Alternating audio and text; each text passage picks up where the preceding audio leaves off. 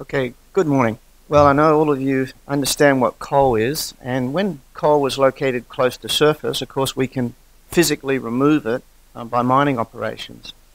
The same coal that we see near surface or at surface can be buried at much deeper depths, and when it's buried at deeper depths, it contains more and more gas, but it's too far underground in order to mine, but we can use other methods to extract the gas. So we're not physically taking the coal out, we're getting the product, which is essentially methane.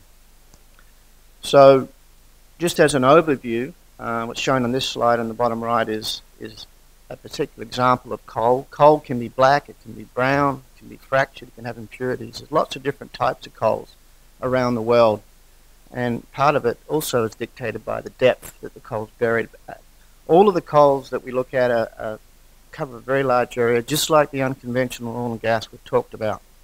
One of the unique things is the gas is not initially free to move like it is in conventional reservoirs, and even in unconventional tight reservoirs and oil reservoirs.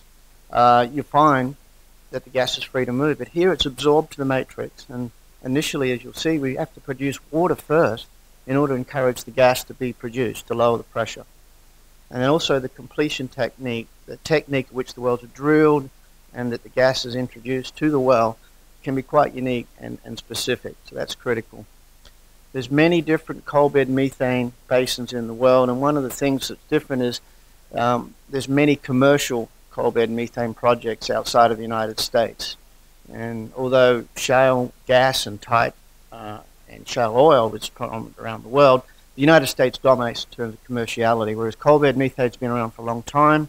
And close to you in Australia, as you can see, there are a lot of projects, and now they're taking coal and putting it on ships for LNG with the emerging energy markets. And this just summarizes those countries, and I'll leave you with it, ranging from the United States, China, Australia, Indonesia, close to here, and many places in between. This slide attempts to show and distinguish some of the mechanisms, which are quite different. I'll just spend a little time on this and then move more quickly to finish. On the left is a more conventional sandstone reservoir. You see that there's some spaces where, we call it pore space, where the gas is, and then the yellow material is the sand grain. So sand grains with gas in it, and the gas is free to move. It moves quickly.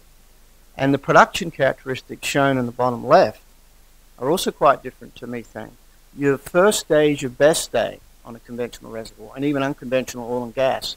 The first gas to come is free gas at high rate, and you get good cash flow, and then so you're getting a lot of your money back early. NPV is driven by the profile. On the other hand, coal, there's two things that are different. The blue area, which is key, blue represents water, is cleats or fractures, and that's the producing conduits. You need two things to make coal work. You need to have storage in the brown area, and you need to have a way to get it out, which is where the blue cleats are. And what happens is the blue cleats, the productive area, contains water initially.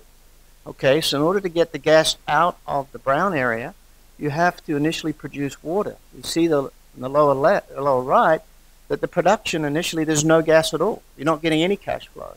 So for a well like this, initially you're in a negative cash flow until the gas starts to increase, plateaus and decline. So it's a bit more tricky to forecast, and the profiles look quite different. Secondly, if you're putting it on an LNG ship and want a nice constant plateau rate to service the LNG plant, you can imagine you have to be drilling more and more wells so that you can get an overall profile that fits the criteria of the project.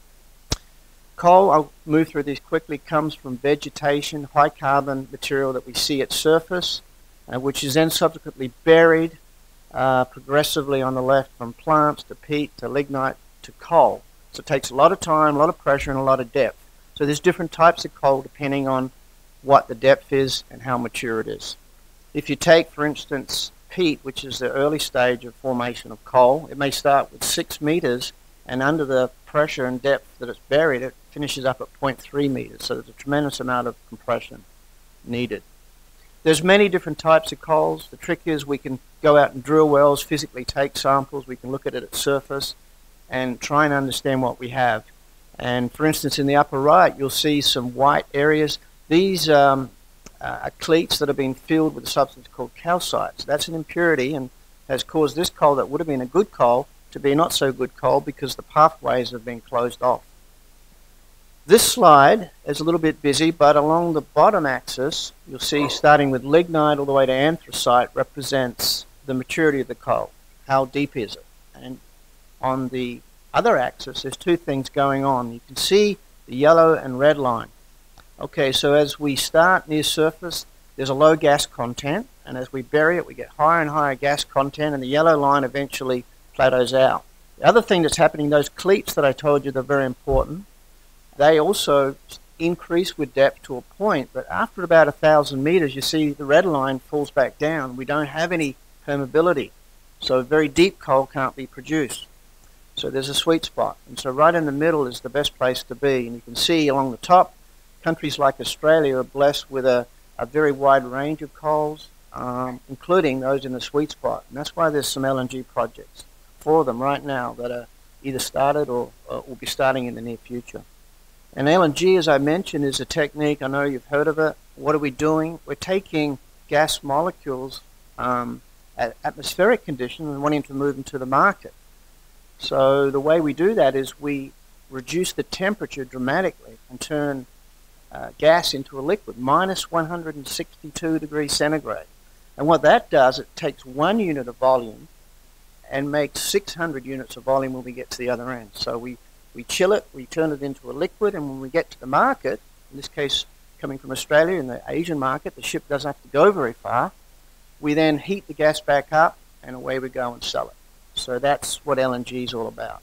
Then, as I mentioned, in Queensland and Australia, there's multiple projects. There's 4. One of them's a bit on hold, but they're very, very big projects.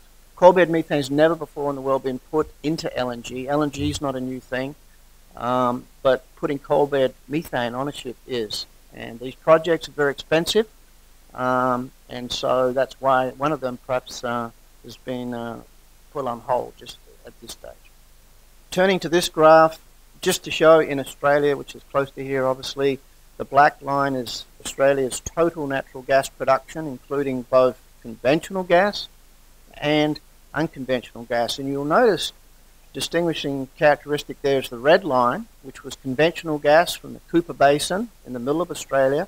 When it started declining, you can see that in the same time frame, the blue line and the green line, which are the 2 key basins producing coal gas in Queensland, increased at dramatic rate. So much so that they not only replaced the conventional gas decline, but they caused the overall black line to continue to increase. And that's projected to continue to increase into the future. So coalbed gas become a very big thing in Australia. Highlight the difference between conventional and unconventional. We've mentioned permeability. Conventional reservoirs have high permeability. Unconventional reservoirs do not. We need to do something to create permeability, such as fracture stimulation. And it's been very successful. In coal, it's a little bit different, as you mentioned. You have the permeability, but you have to produce the water first. Completion type's important. And when we think about the rest of the world, and even in the United States, all these different basins took a lot of wells to be drilled in experimentation to find what works best. So where things are more expensive relative to the U.S., a lot of activity has to take place to delineate these very large areas and find, A, what's the best areas to produce, particularly under a more difficult pricing environment, and also what's the best way to complete the wells. Many of these projects require a significant amount of capital investment up front, a significant amount of learning to establish just what we have. And as you saw in the case of coalbed methane, even though the per well charge may be smaller, you still have to find a lot of samples over a vast area.